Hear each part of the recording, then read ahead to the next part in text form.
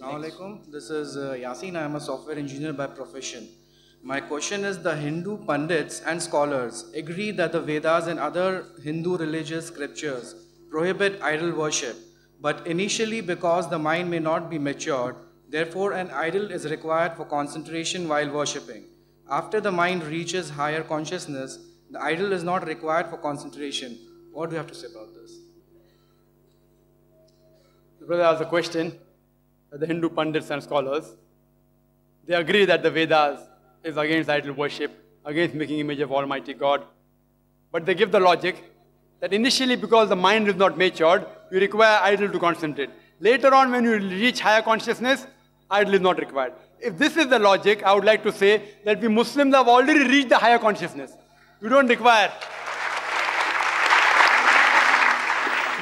any idols to concentrate on Almighty God. We have already reached the higher consciousness, if this is the logic. But now let's analyze. Once I was having a discussion with a Swami from the ISKCON, Hare Ram Hare Krishna, it's there in Bombay. Hare Ram Hare Krishna. He came to IRF and we were having a discussion on idol worship. So he gave me the example that, Brother Zakir, see, when your son asks you, why does it thunder? So you tell him that Ai Ma Chakki Pisti hai. Ai Ma Chakki Pisti hai. That is the grandmother in heaven, she is grinding flour. Why? Because the child is innocent, can't understand. Therefore we give this. Similarly, human beings, because they are immature, initially idol is allowed. Later on when they get matured, idol is not allowed. So I tell them, and I told this Swami from ISKCON, Hare Ram Hare Krishna, that I will never tell my child, when he asks me why does it thunder, that Ai Ma Chakki Pisti hai. Grandmother is grinding flour. You know why? Because to tell a lie is haram. It's wrong to tell a lie in Islam. You cannot, even if it's a white lie, you can't say. In extreme cases, certain cases, someone puts a gun and you lie, that's the difference. Otherwise, normal circumstances, why should a person lie? Because if I tell my son that Ai Ma Chakki Pisti hai, grandmother is grinding flour in heaven, when he goes to school and when the teacher teaches him that the thundering after lightning is due to expansion of rapidly heated air, he will think the teacher is lying. And afterwards, when he comes to know the fact, he will say, my father was a liar. Ai Ma Chakki nahi pisti hai.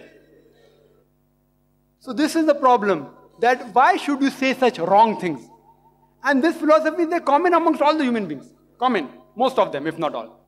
And we have like those people who stay in a building, like when they play with the children, they throw the toy out. Kawa leke gaya. Crow has taken it, You do the action of throwing the toy out of the building, kawa leke gaya. Then you find even your child is throwing out toys. And then when you ask these parents, why is your child throwing out toys? Wo to everyone does, sab log karte, sab children fenkte. The mother will tell, all the children throw out toys. So if my child throws, what is great? All the children don't throw. It is because most of the parents do this trick. Kawa leke gaya. So even he wants to do that trick, even he throws it out. My son, alhamdulillah, we are staying in 9th story. 9th story in Masgon. My son has never thrown any toy. You know why? I have never played the trick with him. Kawa leke gaya. So you teach wrong things and your child remains following wrong things. Best is to give the answer. Simplify. Simplify and give the answer. To the best of the understanding. I know the child, many things doesn't understand. Give the answer in a simple way. But if you don't know the answer, you should have the guts to tell the truth, I don't know. But most of the children, especially nowadays, they won't take the simple answer. If I tell my son I don't know, he will tell me, Abba, why don't you know? So what happens? Then we have to do a homework. We have to go and find the answer. It educates us as well as our children. But never tell a lie.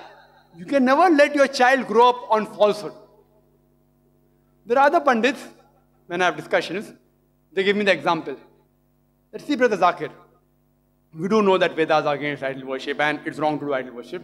But initially in standard 1, because the mind is not matured, idol worship is fine. But when they graduate, then idol worship is not required. So I tell them that if a person goes to school in standard 1, the fundamentals, the basics of any subject should be strong. If the basics and fundamentals are strong, in future, even the structure will be strong. If the basics are not strong, the structure will not be strong. So if a teacher teaches in standard 1, in mathematics, 2 plus 2 is equal to 4. Even after he goes to standard 3, 4, 5, when he passes school, when he becomes a graduate, even if he does PhD in mathematics, yet 2 plus 2 will always remain 4. He may learn trigonometry, algebra, logarithms, but the basics of arithmetic addition, 2 plus 2, will remain the same. If the teacher teaches wrong things, 2 plus 2 is 5, or 2 plus 2 is equal to 6, in standard 1, what will happen to the student when he graduates? Therefore, the basics should always be strong. The fundamentals should always be strong. And these scholars, they know very well the fundamentals of the Vedas are regarding concept of God, that God has got no image. You cannot make any idol of God. That's the fundamental. I ask these people that if you know that the followers of a religion are doing wrong things, it's your duty to correct them. If your son says 2 plus 2 is equal to 5, will you keep quiet? In standard 1, you say, no, let him graduate, then I'll tell him that 2 plus 2 is equal to 4. Will you say that? You will correct him initially. You won't wait till he graduates.